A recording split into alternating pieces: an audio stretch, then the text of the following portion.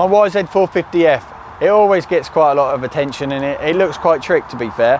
Now with the additional WP stuff, it is getting quite a bit of attention, and obviously people are asking, you know, why have I got the WP setup?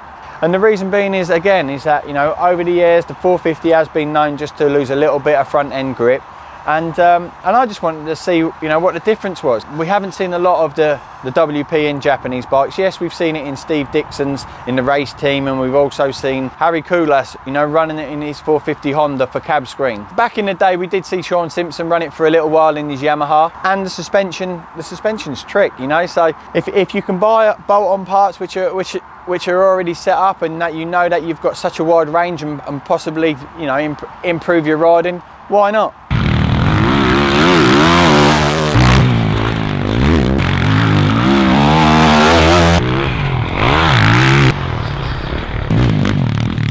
I've been out riding the YZ450F a handful of times now, and today I'm at Flackwell Heath Motor Park, and the track, I quite like the track. You know, it offers a lot, and it's really compact for the space that it's got.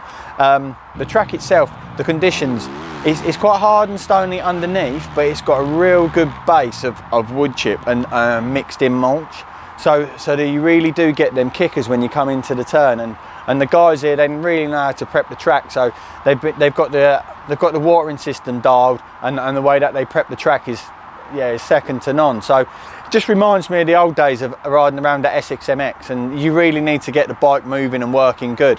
So today I was really concentrating on the Trax shock. I was just adjusting the low speed and the high speed. And what I found by adjusting those two together was that I could really get the shock to sit up. When I was coming into the turns, I had the rear shock just sitting up a little bit more in the stroke. So it just allowed me just to really come into the turn and into the rut, standing, and then really just squat down in that sweet spot in the turn. Whereas previously, where I had the high speed, it was open too much. So, and where it was open too much, about 6 clickers, it was just squatting too much. So I just wound it in, you know, I went to, I think on the high speed from all the way in, I backed it out 30 clicks, and it just held it nicely in the stroke. On the low speed, I was going to both extremes, so I was going one way a lot, then I was going the other way, and I just found on the low speed that when you wound it all the way in and come back 13, you know, that was the sweet spot as well, and it just allowed just the shock to move again. And again, the front forks, I feel, is that it really does allow me on the 450 especially just to be a little bit more aggressive with the front brake and really get some good front end grip and get in and out of the turns. Also as well, as I was coming off and hitting the transitions, I just felt that the bike was it was hooking up and driving perfectly, so it was really catapulting me nicely. And I've got to say, in standard form, the KYB suspension in the Yamaha 450, you know, it is second to none in standard form. It is ideal. Yamaha have managed to build a suspension which basically meets for a wide range of riders, and most people are happy. But the reason for me trying out the WP was just that I just wanted something a little bit more upgraded, a little bit more firmer, something a bit more firmer which would just allow me just to push on a little bit more on the 450. I could have sent my standard stuff off and got that revalved and reset up or resprung, and at some point I probably will. You know, I will try and get the best out of the KYB in standard form.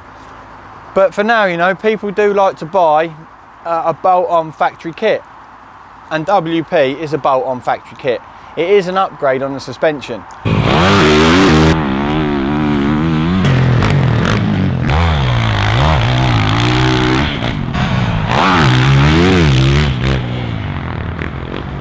But what I'm going to do now is I'm going to go out, I'm just going to, you know, just digest what from today, ride out another track just so I can get a good feel and a good balance, and then when I know that I've got a good base there, I'm going to start adjusting and do the same as what I did with the rear shock. But this time I'm just going to start adding a little bit more on the spring, because I found that I was just winding into the compression and just trying to make the forks a little bit harder and a little bit firmer. So now I'm just going to start adding some preload to the springs, because at the moment they're totally backed off. I can probably go up a spring rate, but for me personally, you know, I just want to get these springs working and just wanted to get some hours into the front forks and into the rear shock as quick as possible, and just get some you know, get all the parts moving quickly. So the next thing for me now is to just work on the front forks, and then I'm gonna look at the spring rates and maybe adjust them and just see if I can just find some more time, just find a little bit more speed. The WP suspension is really click sensitive, and you can feel when you do a couple of clicks, you can really feel it out on track. When I did adjust the high speed, I could really feel the shock. You know, the shock action was a lot different. So, you know, that's a big plus, because then whatever I feel, I know that I can adjust on the track and just find that balance and find a happy medium. I haven't gone into a great deal of depth or exactly how the forks work. They're cone valve spring. You know, it's a spring system. If you'd like to check out exactly how the WP front forks work right across the range, you know, regarding with air and spring, also as well, you know, with the bladder system in the Trax rear shock and the Trax rear shock, we've done a previous video which explains all of that, and we'll drop that into the description below.